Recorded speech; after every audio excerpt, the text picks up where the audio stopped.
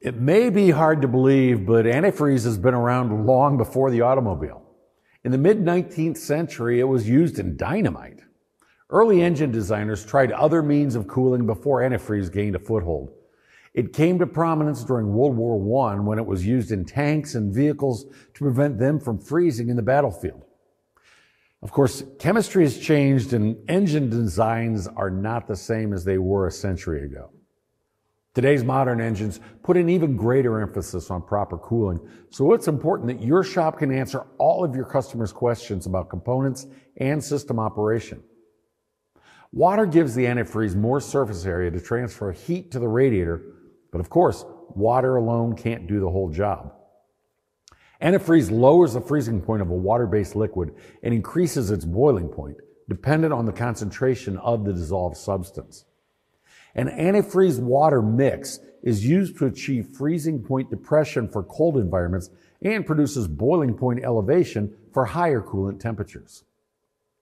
Different types of coolants cover a range of applications, from diesel to domestic, Asian, and European vehicles. Each one is formulated to a specific manufacturer's specifications to help keep their engines at an optimal temperature. But changes to the old one-size-fits-all formula have led to confusion for consumers and even some technicians. The most common variety of antifreeze is an inorganic additive technology, or IAT formula. This traditional style green coolant, which has been in use forever, provides corrosion protection as well as lubrication to the water pump. IAT coolants contain either ethylene glycol or propylene glycol with silicate or phosphate additives to increase its compatibility with metal cooling system components. The generally recommended replacement interval is once a year. Most consumers won't replace their coolant that often, so new long life formulations have been introduced. Antifreeze with a long service life is based on organic acid technology, or OAT, and each manufacturer has its own blend of additives.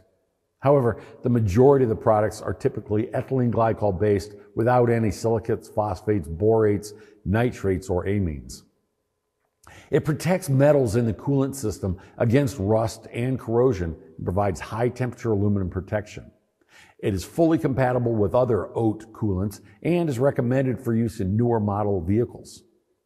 Most extended life coolants offer up to 5 years or 150,000 mile service life protection when properly diluted and added as an initial fill. For best results, ELC should never be mixed with IAT coolants that contain high pH phosphate, borate, or silicate. ELC has an orange color to help differentiate it from traditional green coolant, although it's not always green. Mixing conventional coolants with an ELC can reduce the anticipated lifetime of the combined fluids, but it won't be detrimental to the engine. If your customers are using IAT coolants, a cooling system flush and replacement is recommended every 1 to 2 years. While extended life coolant can last up to 5 years, it's best to test whether the antifreeze is still active with an antifreeze tester. Antifreeze can break down over time, especially IAT and some hybrid OAT solutions where the additives drop out and therefore don't provide enough corrosion protection. Contaminated coolant is at a higher risk of boiling over or freezing sooner.